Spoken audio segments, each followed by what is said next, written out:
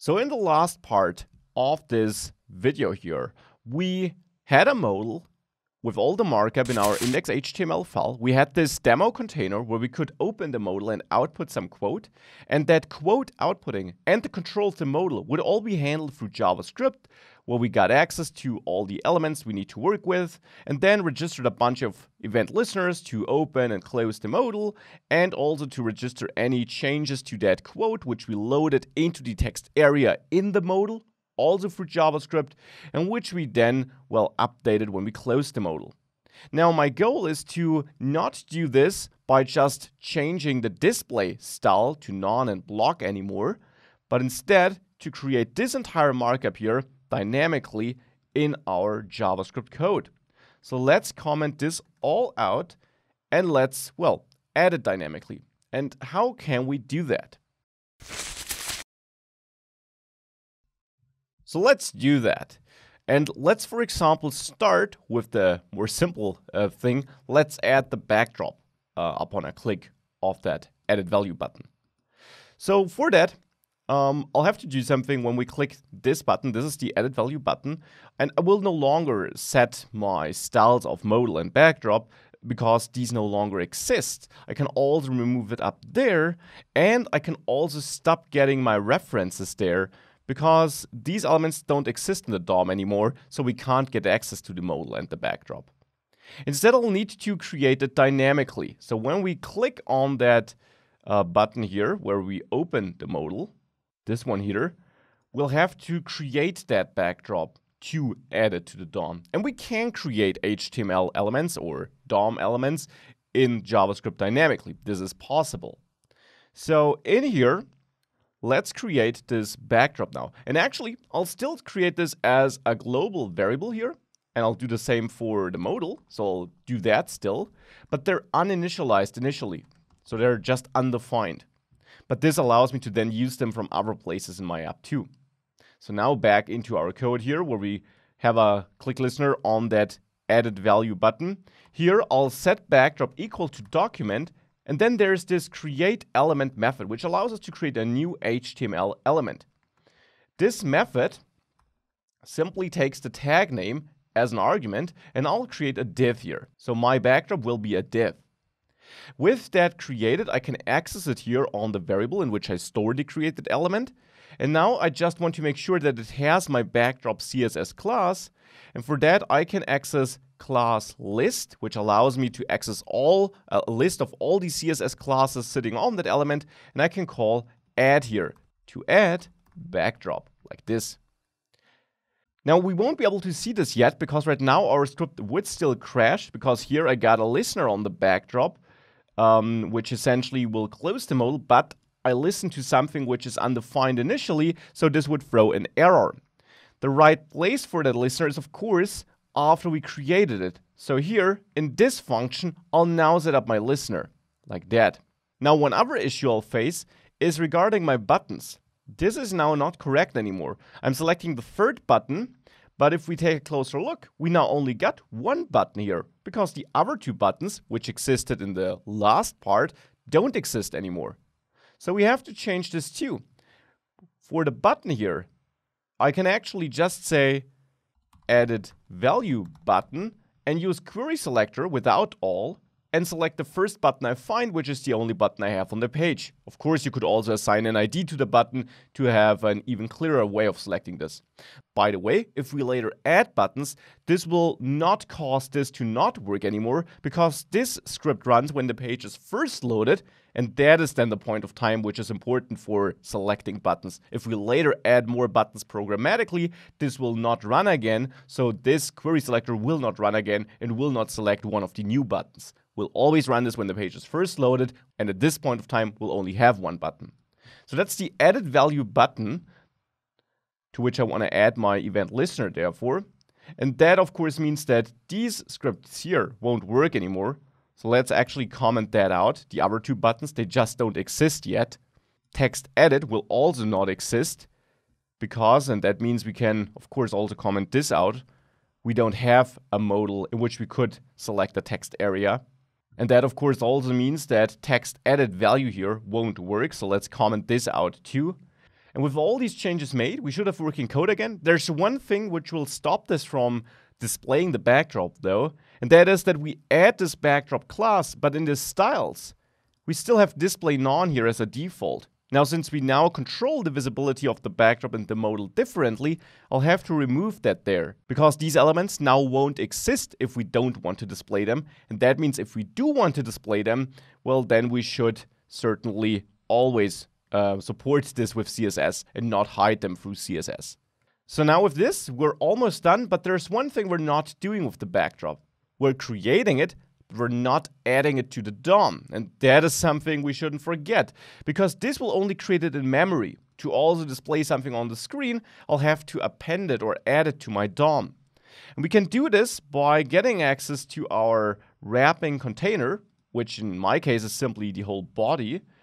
I can therefore just call document body, and then we could append it at the end, or we use insert before to insert before another element. And now I want to insert my backdrop, and the other element before I want to insert it, in my case, is the demo container. So I can also select that, and I have to select it here. So the demo container, let's store it in this variable, can be selected with the query selector by its class, which it has. So this is the element before which I want to add my backdrop. So this is the reference or the variable name I'll use here in insert before to insert this backdrop in my body before the demo container. And therefore, demo container, of course, has to be a direct child of the body. And with that, now if I reload this and I click edit value, we see the backdrop. Clicking on the backdrop doesn't do anything yet though, and we of course also don't see the modal. So let's follow this pattern and let's also create the modal programmatically. This entire code here is responsible for the backdrop. Now we can already add some code to close the backdrop maybe. So we can reach out to our backdrop here and add an event listener, a click listener, to execute close modal, just pointing at it, not executing it immediately with parentheses. I just want to pass the address to that function to this click listener so that this click listener will execute close modal whenever a click occurs.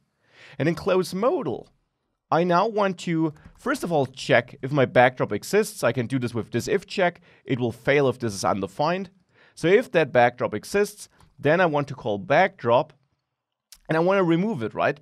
And to remove it, I can just call remove on that element. Now this will not work in Internet Explorer 7, for example, but it should work fine here. If we reload, this opens it, this closes it.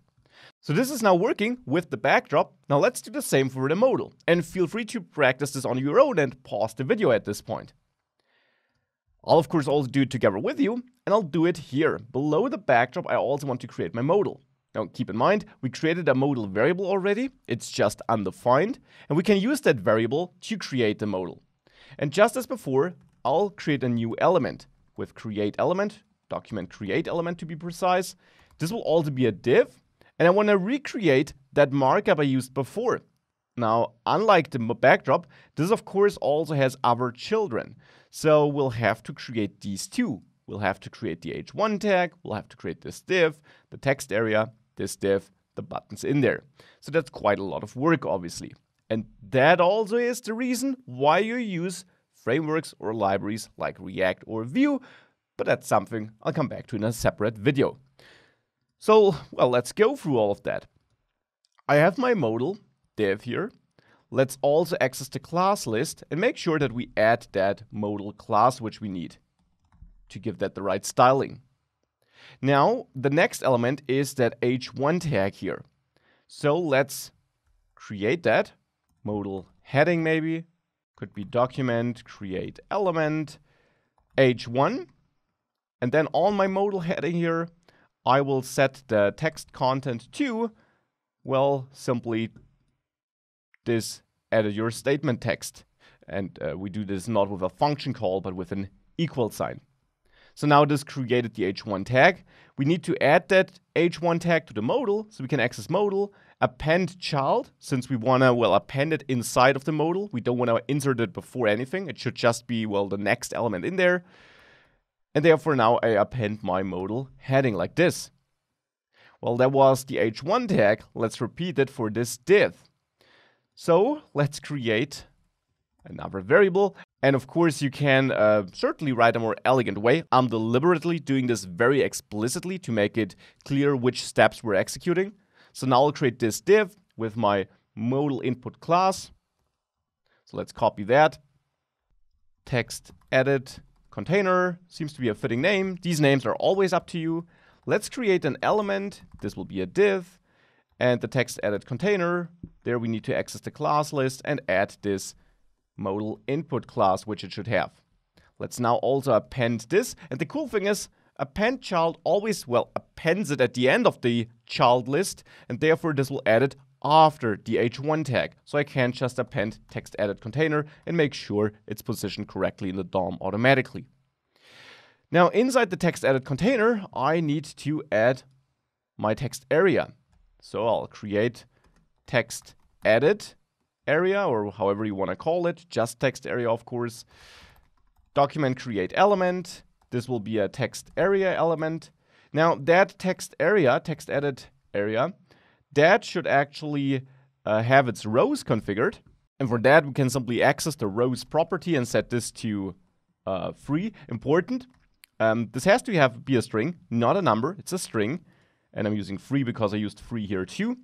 And now this text edit area should be appended not to the modal, but to the text edit container, of course.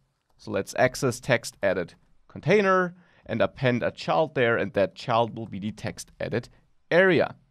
The text edit area also, of course, will receive some logic to save whatever the user entered in there. This input listener here, to be precise. So we can copy that from down there and add it on our text edit area here. So text edit area, add event listener. Let's comment this in here. And this will make sure that we now listen to input events on the text edit area and that we therefore, save the value we enter in the edited quote. We're not done yet though. We also need to add this div with the modal actions. So just as before, let's create that in JavaScript.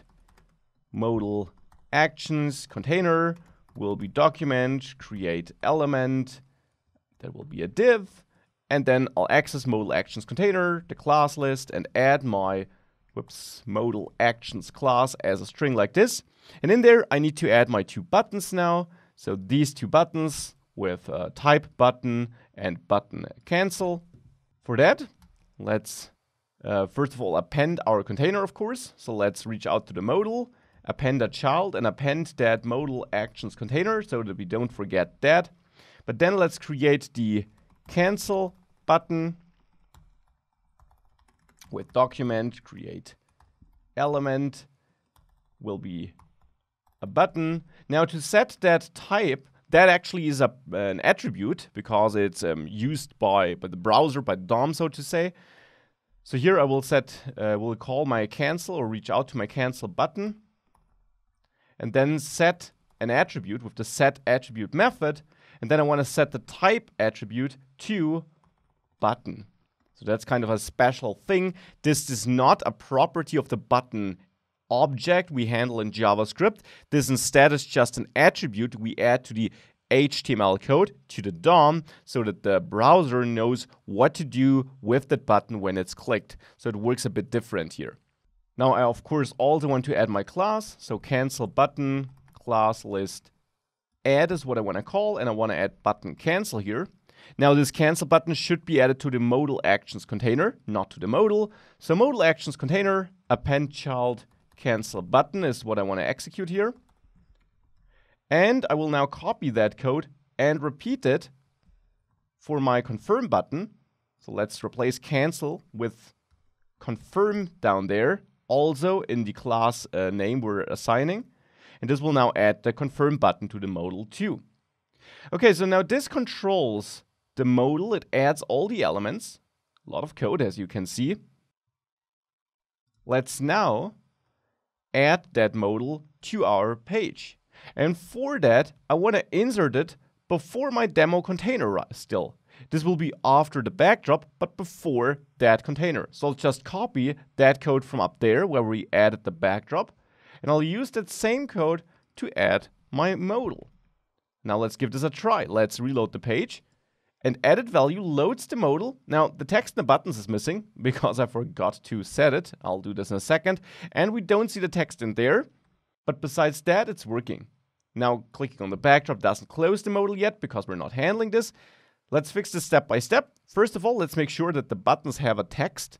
So the cancel button text content will be equal to cancel, and the confirm button text content will be equal to confirm, like this. So that's the first important step. The other important step is that we set the text edit value here to our loaded quote. So when I create my text edit area here, I'll set text edit area value equal to the quote. So now this should be pre-populated too. If I now reload the page, yeah, that looks better. Now, these buttons don't do anything, and the modal is never closed. So let's also make sure that this is the case. And for that, on these buttons, on cancel button, for example, I'll add an event listener to the click event. And on the cancel button, I just want to execute the close modal function. So I'll pass a reference to it, just as I did for the backdrop. Now for the confirm button, it's a bit different. The confirm button will receive an event listener. It's also listening to a click event, but just as I did it down there, I want to do more than just close the modal. So I'll actually copy that anonymous function from down there and use that here on the confirm button event listener. Make sure to uncomment it.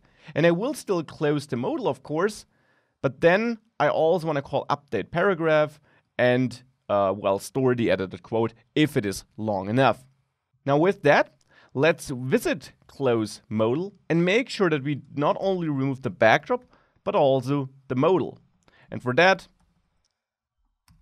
I'll add another if check if the modal exists, if it's not undefined. And if that's the case, I'll call remove on it.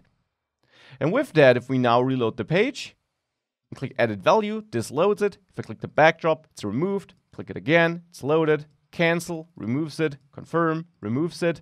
Now let's edit it. Cancel does not accept the edit.